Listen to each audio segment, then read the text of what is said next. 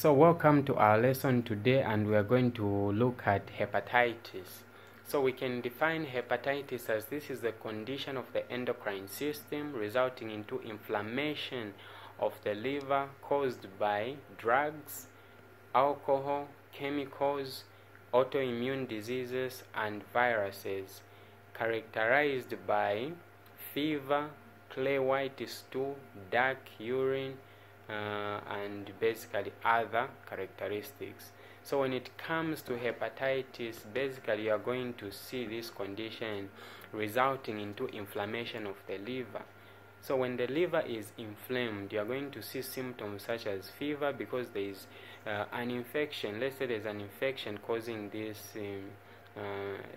this condition, which results into initiation of an autoimmune response, meaning you're going to see fever rising up because there is infection, and apart from infection, inflammatory response also results into fever.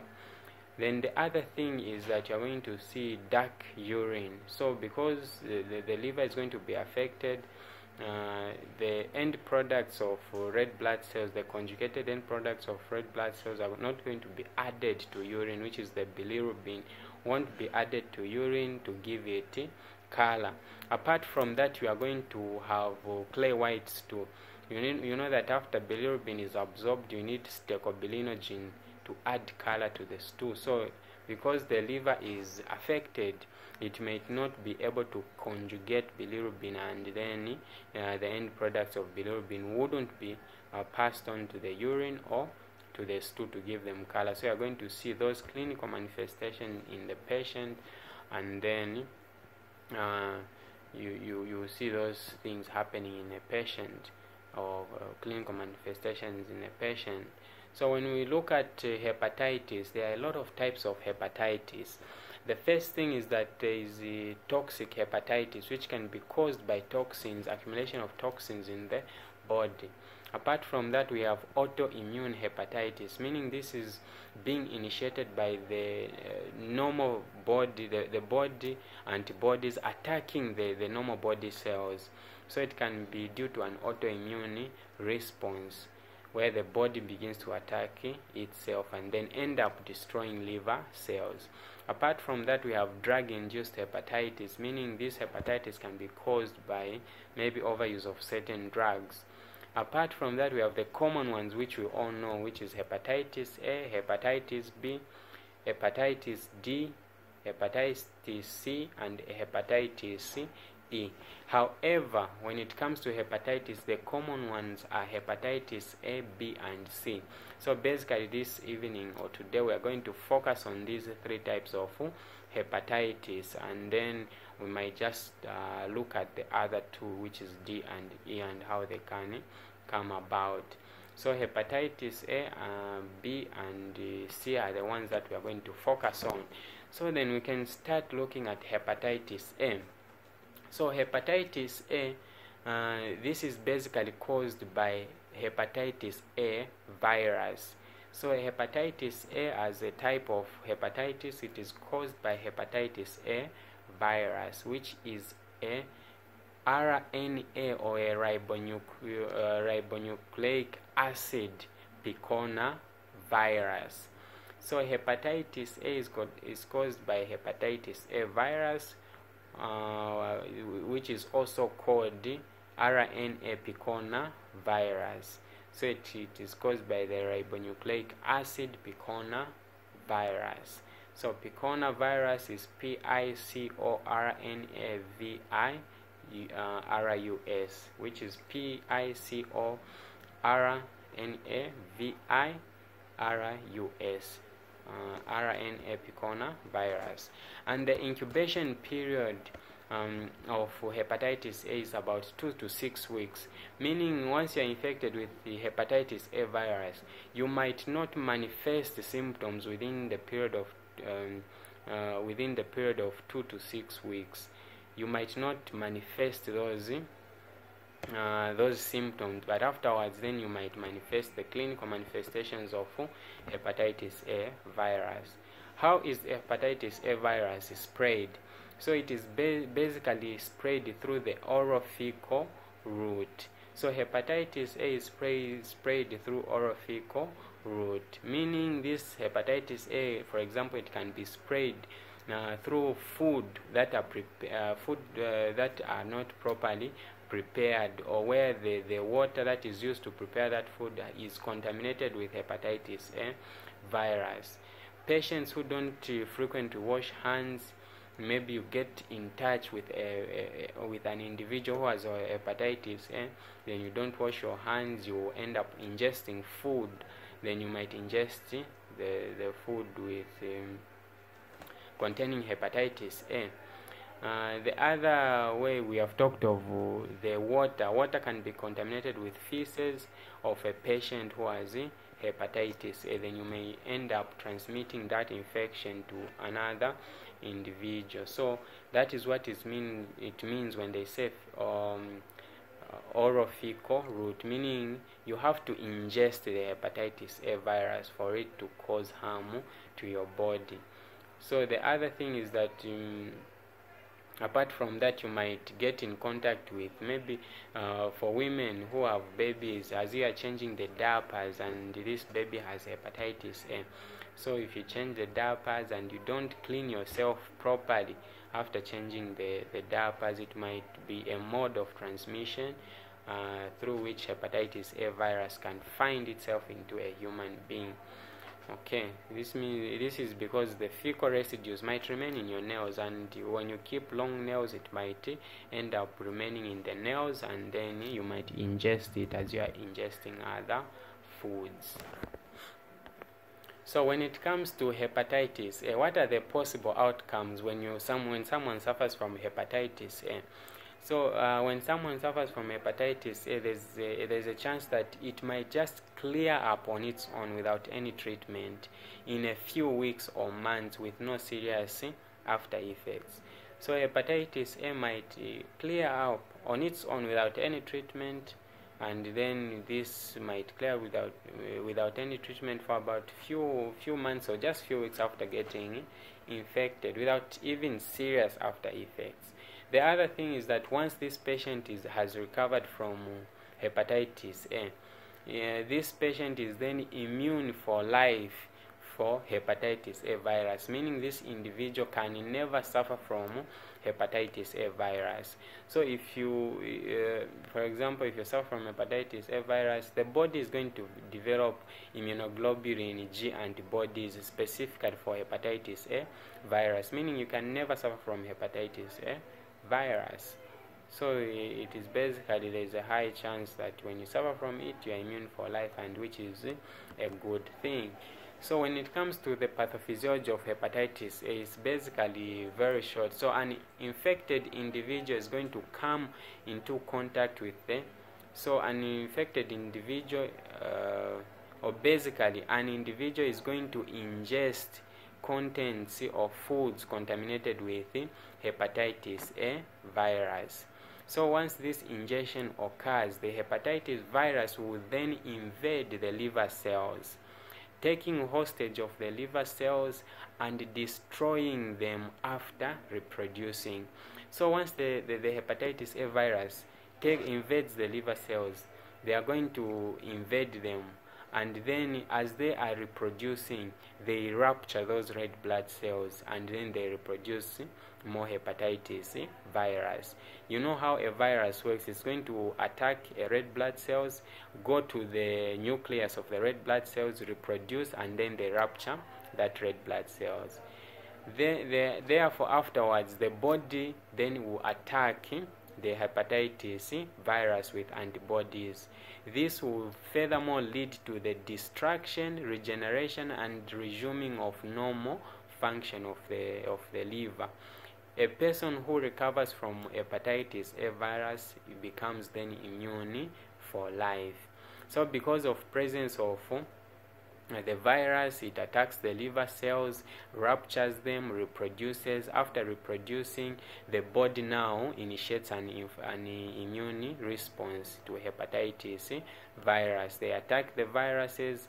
So as they are attacking the viruses, they lead to destruction of the liver tissue. After the liver tissue is destroyed, regeneration can then occur also. Generation can occur whereby the body tries to bring the liver tissue to its back to its normal function. And then also resuming of normal function can occur of the liver. So hepatitis A has a higher chance of an individual suffering from hepatitis A has a higher chance of the liver recovering and then returning to normal functioning, unlike other types of hepatitis, and this person will basically remain immune for life. So that is basically how the pathophysiology of hepatitis A occurs. So apart from that, we can now look at hepatitis B. Okay, so we can look at hepatitis B. So hepatitis B, this basically results into inflammation of the liver. This results into inflammation of the liver, and this inflammation of the liver is caused by the hepatitis B virus, which is a DNA hepativirus, which is a DNA hepativirus.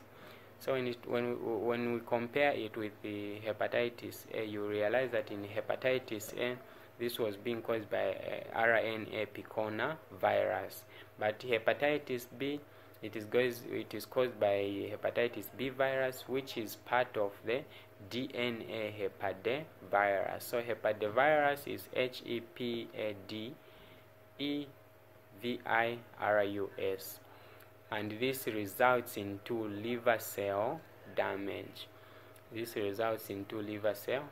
So once the damage occurs in hepatitis B virus, it can result into scarring of the liver, or basically what we call cirrhosis. So it can even result into liver cirrhosis, which is scarring of the liver, and then it may increase the risk of liver cancer in some individuals. So hepatitis B virus is even more dangerous than hepatitis A. So how can hepatitis B virus transmitted from one person to another individual? The first thing is that through unprotected sex. So individuals basically they worry about the HIV virus, but you forget that there is hepatitis virus which can be transmitted through unprotected sexual intercourse. So when penetration occurs, when penetration occurs with an individual who is positive for hepatitis, they can transmit it from one person to the other, meaning the next person becomes infected. The other way that hepatitis B virus can be shared from one individual to the other is through sharing contaminated needles or other drugs injecting equipment. So you have individuals who basically thrive on controlled drugs, and then they inject themselves drugs. When they are sharing a needle, they might share hepatitis virus. This is because hepatitis virus mainly has to find its way to direct to the blood. That's why even through sexual intercourse, if you injure yourself and then there is contact of blood between two individuals, then you can share the virus. The other way is that it is through use of unsterilized equipment. You will realize that tattooing. So tattooing, they basically use unsterilized equipment. They never sterilize those stuff. Spirit cannot sterilize a tattoo instrument. It can only decontaminate it, and you cannot kill a virus through decontamination. You can only kill it through sterilization. Body piercings, ladies who like to go piercing ears, it might be shared from one person to the other.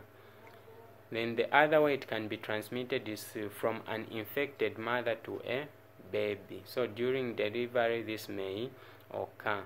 So it may be transmitted from the mother to the baby.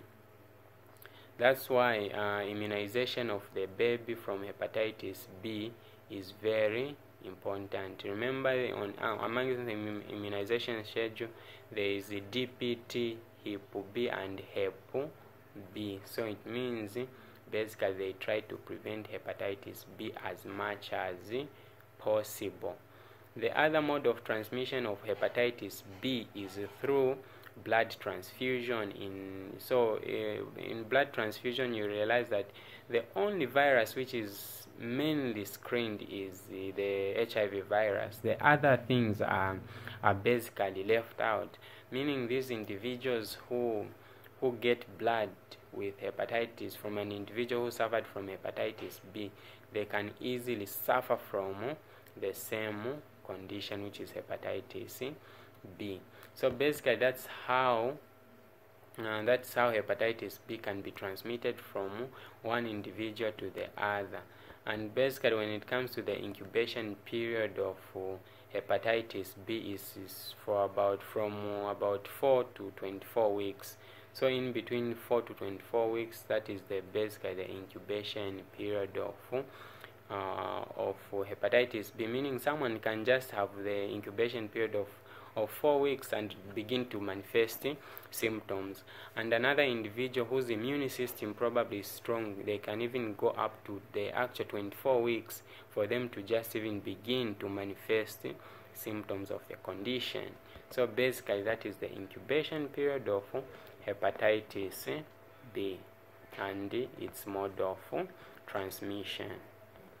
So basically an individual who is infected with hepatitis A virus, some individuals may experience acute phase of the condition, which is basically just short term, and this mainly occurs shortly after exposure to the virus, and the individual may experience symptoms of hepatitis A virus. But this basically is very severe and mostly life-threatening. So if an individual experiences the acute phase of hepatitis A, this one is very severe and mostly life-threatening. That's why sometimes it is called the fulminant hepatitis. It is very, very deadly. It means this person, the chances of survival are less.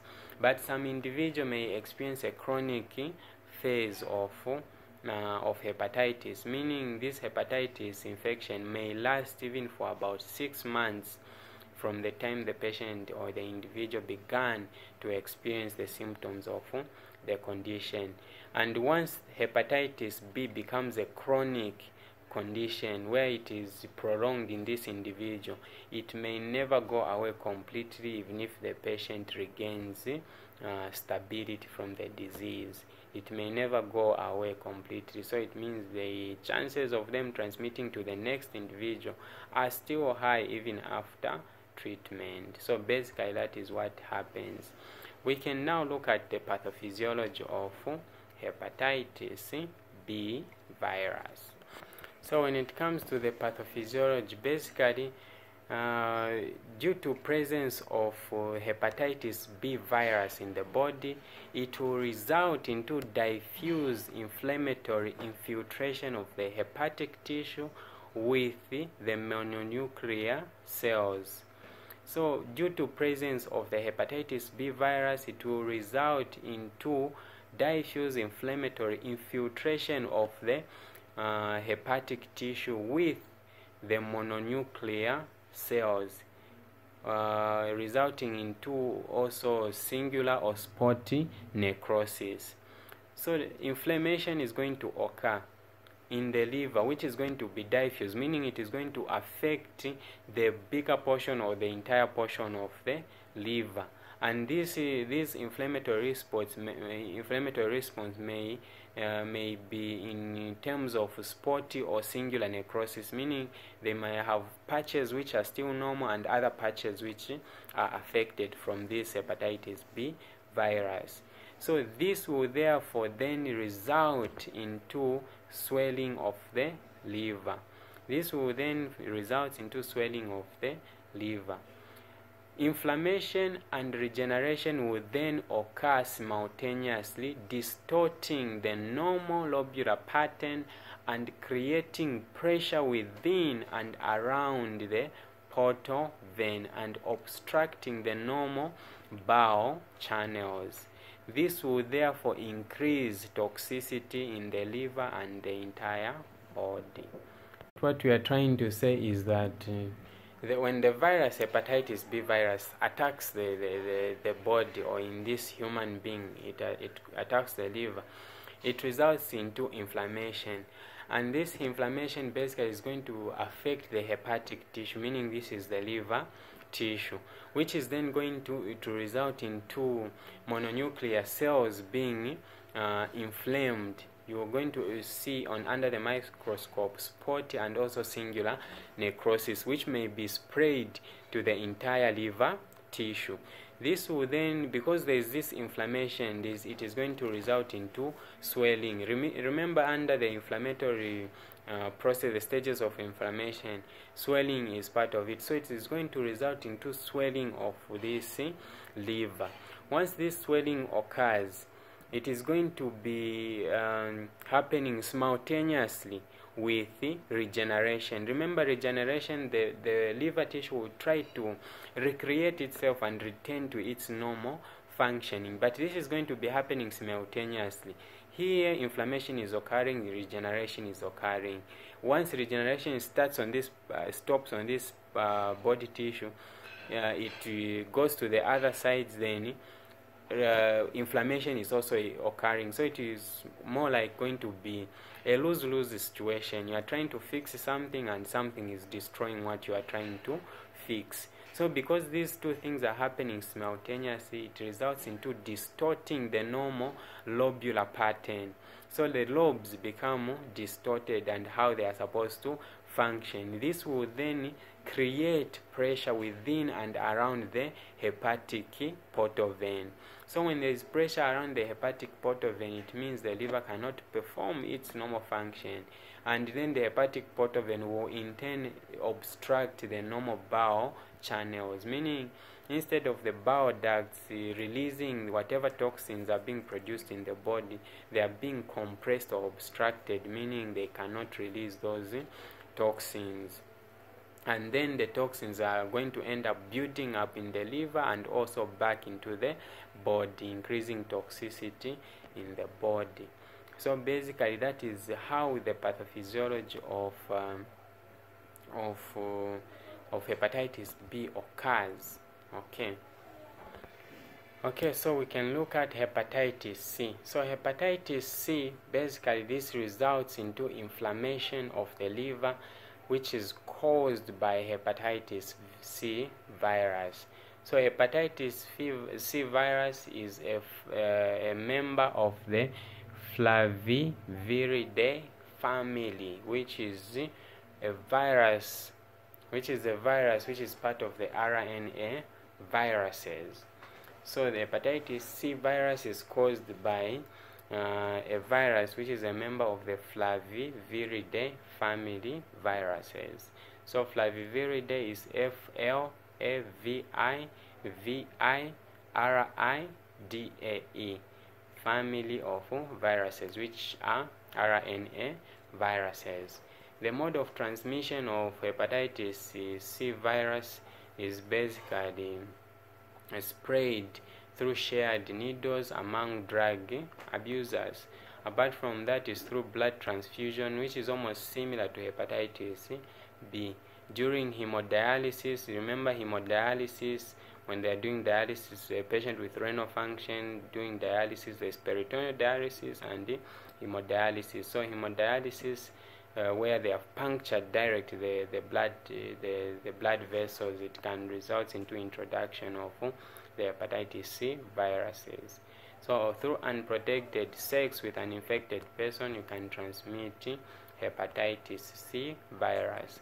So hepatitis C virus has the same clinical manifestations as hepatitis B. That's why even when it comes to management of hepatitis C or prevention of hepatitis C, it will be the same as hepatitis B, including its pathophysiology. It is going to result into inflammation of the liver cells in the similar manner that hepatitis B virus would cause. So basically, when it comes to hepatitis, the only common ones are hepatitis A and hepatitis B. The others are not so common and are not so major types of hepatitis. But when it comes to hepatitis C infection, it basically evolves. Hepatitis C. So you realize that someone infected with hepatitis C virus, they just spontaneously recover from the virus, and most of them, they don't develop even chronic liver disease or damage to the liver. So basically, patients with chronic hepatitis C infection, they are the only ones who are a bit at risk of developing liver cirrhosis or liver failure or liver cancer. But patients who suffer from acute phase of hepatitis C, they recover mainly even without any treatment, and they just spontaneously recover. And how it happens, it is not known, but however, it could be because the liver tries as much as possible to regenerate the dead or the inflamed liver tissue. So basically, that is what happens to hepatitis C patients. Then when it comes to the other types like hepatitis D, so hepatitis D also causes serious liver problems. However, for hepatitis D to occur, an individual should already have hepatitis B virus in the blood. So hepatitis D cannot occur on its own because it needs presence of the hepatitis B virus. That's how it can occur. When it comes to hepatitis E, basically hepatitis E causes an acute infection of the liver, and this basically is not even so severe because it doesn't even lead to the chronic phase of the hepatitis. It doesn't affect the individual that much. It just causes some acute infection or acute illness, which might be a bit hard or unbearable, but it is able to clear out without major problems. Basically, when it comes to its transmission, it is ingestion of fecal contents. So someone has to ingest food containing feces that have been contaminated with hepatitis, or feces passed from an individual of hepatitis E. And then other things like poor sanitation, where someone ingests water containing hepatitis E virus. So basically, when it comes to the types, we have the only two major types, which is hepatitis A and B. The others, they are minimal, and they mainly rely on presence of the other two in the body for them to manifest symptoms. Okay, so when it comes to clinical manifestation are going to basically relate to liver problems. So in any condition that where the liver is being affected, you expect the clinical manifestation that relate to liver problem to arise from that individual. So we can talk of jaundice. So jaundice, this is due to impaired excretion of conjugated bilirubin. So jaundice is due to impaired excretion of conjugated bilirubin. Then lethargy, a patient may also be lethargic. So lethargy is due to increased bilirubin levels in the blood. So it's due to increased bilirubin levels in the blood. So bilirubin is not supposed to be found just in the blood in higher levels. If it is found in higher levels, it results into toxicity of the blood, which basically causes lethargy. So apart from jaundice and also lethargy, what other symptoms can we see? So you are going to see the patient experiencing abdominal pain. So severe abdominal pain. This is basically due to inflammation of the Gleason's capsule surrounding the liver. So abdominal pain is due to inflammation of the Glisson's capsule surrounding the liver. Okay, then you are going to also see fever. This is due to pyogene, inflammatory process, which results in fever is due to release of pyogenes in inflammatory process.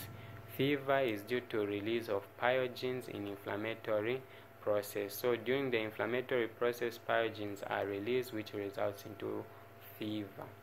Okay, then pruritus. So pruritus is basically due to increased bowel salt accumulation in the skin.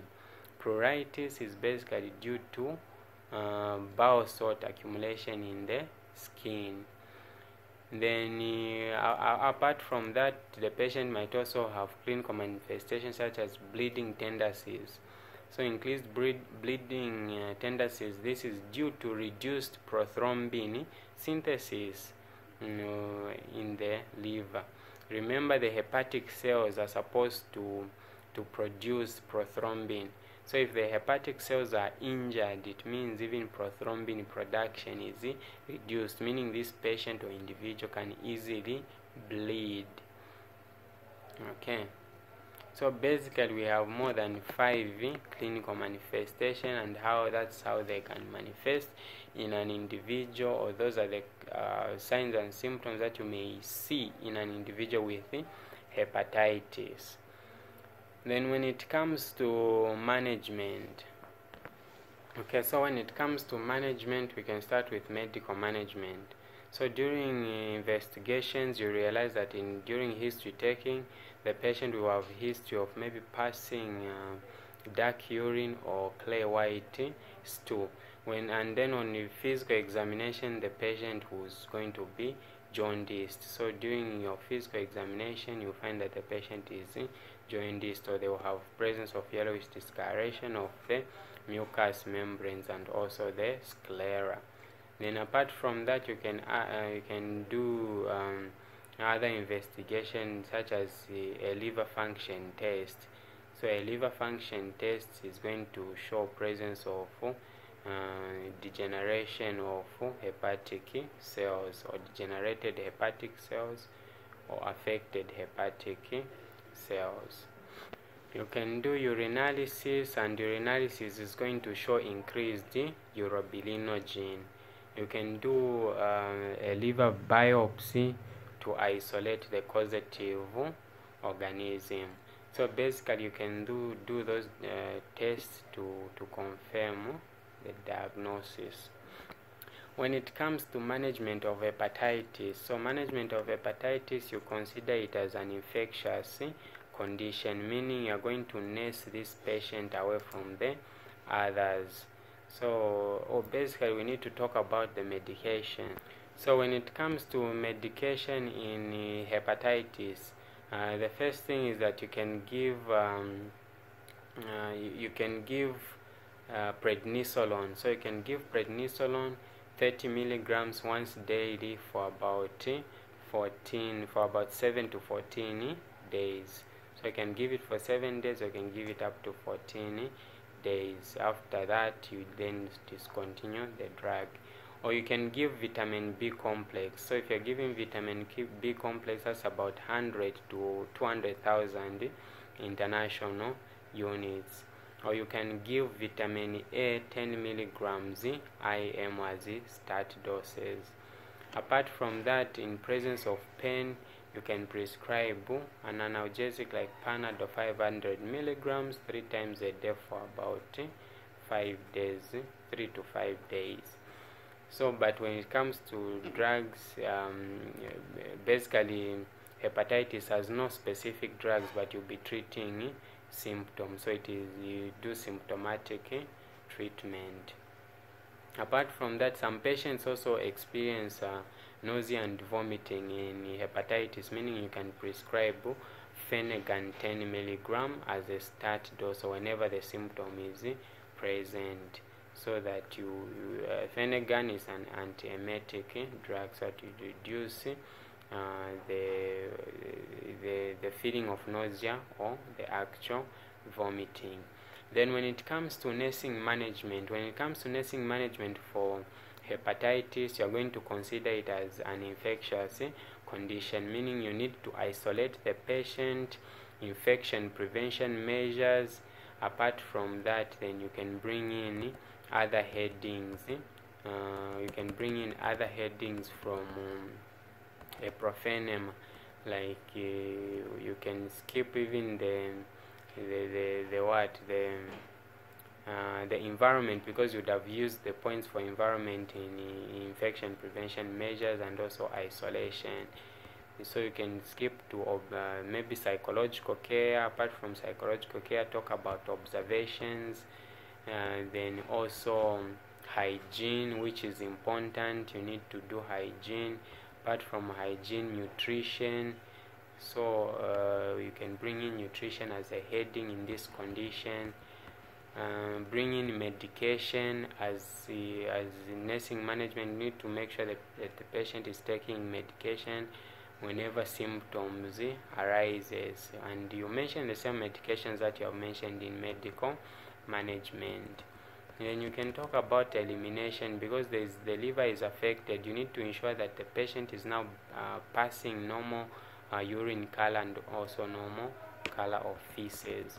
So basically, when it comes to hepatitis, you consider it as an infectious condition. So you manage the patient with hepatitis just like you can manage any other infectious condition.